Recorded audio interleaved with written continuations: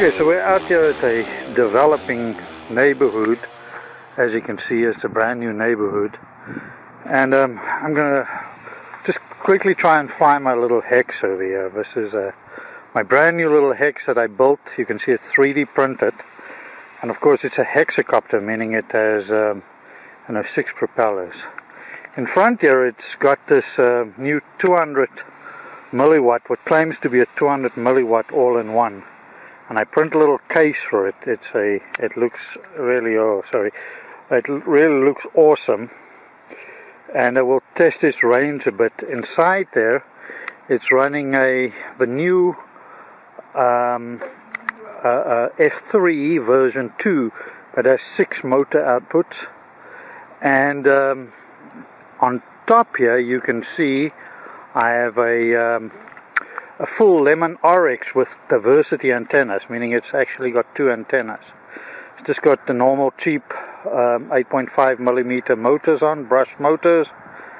And let's see how it flies. I really love the stability of this thing. Like all hexes, it's really, really stable, and I think you'll see that in its flight now. Let's try it.